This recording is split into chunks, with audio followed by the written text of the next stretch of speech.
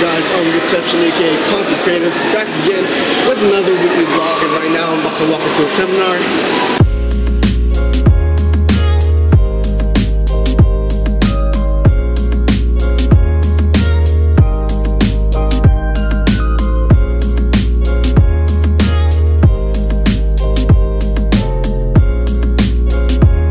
We got a vlogger over here. Yeah. You guys are making vlogs. I wonder, will there be a civil war for vlogs? Civil vlogs. I don't know. You're like Avengers right now. I'm pretty sure someday both of you, dude, we got to look at the Spider-Man. Nah.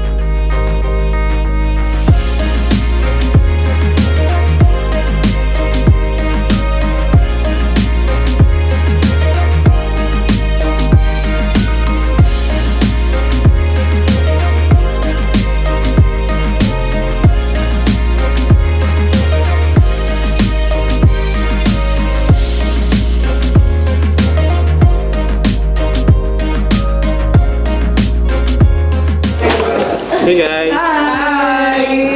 Please subscribe to A Concept Production. Yeah. Support A Concept. Yeah. Bye-bye. Bye.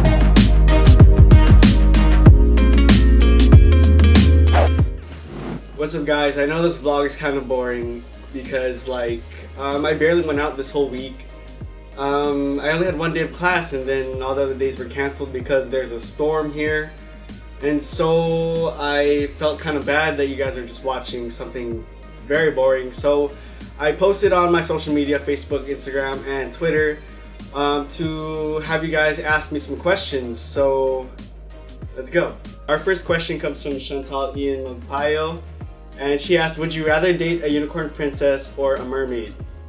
And I think I'd rather date a mermaid, so at least there's some human quality there, because unicorn princess, I think that's just a horse, just an animal, and I'd rather have that human connection sort of. So mermaid. Our next question comes from Erica Fry.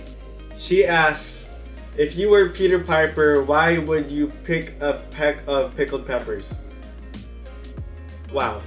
I guess if I was Peter Piper and I picked a peck of pickled peppers, I guess maybe I was hungry and I wanted some good pickled peppers, or I don't even know how to answer this question really. I guess because they're good or I'm hungry.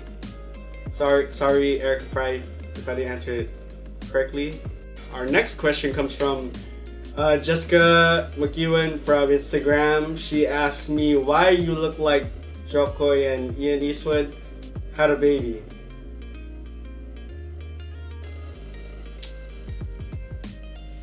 Okay, I don't know how to answer that. I don't, I guess? I don't. Alright, now we're going to what I really want to talk about. So over here on Twitter, JD asks, have you ever done any films before? If so, where could we watch them? So I've done quite a few films, short films with my friends. And I guess I'll just go in order. So my first film I've ever done is Inspiration. That's with a Z. It was a community service themed short film that I did for class. We were just required to do it. And we posted that on Facebook. I'll link that below. My next one is 20. That's it's like four stories in one film. I'm not really proud of that film, but I've shot that one, and I'll link that in the description as well. My next one is Don't Scream. That's I think my second most successful film. It's a short horror film that we did for our film fest, and it won 6 awards, which that is really great. But it didn't win best short film, which is sad, or best cinematography, but it won all the other awards. So yeah. My next film, what I think is the most successful film for me, is ELM, or After Summer, because it was like a informational video for my class, but we also incorporated a story, a love story. And then I remember after showing it to people in the class, when it was done, like everyone gave a standing ovation. It was such a great feeling. So that's why I think that's like my most successful film. Anyways, all these films that I listed are gonna be linked down in the description. I've done DP work for Chobi on his unreleased film Cancel My New Lover, and I've done a lot of DP work around, but they haven't been released, so I can't really say the films because what's the point? Because you won't need to. Alright, Stephen Twazin from Twitter asks, top 3 movies of all time. So, what's coming into my head right now, because I just recently watched it, is Get Out. That is such a great movie. Also, Logan, the Marvel movie, Logan. That was nice too. And About Time, a chick flick, yeah.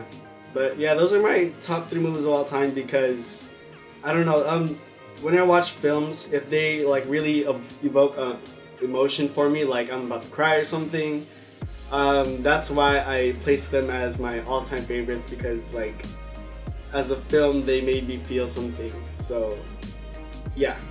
Alright, our last question comes from Renzo Gio, or my good friend Renzo Chimiko, and he actually sends me a video instead of typing the questions. So hey Batman, I'm gonna ask Arvin some questions.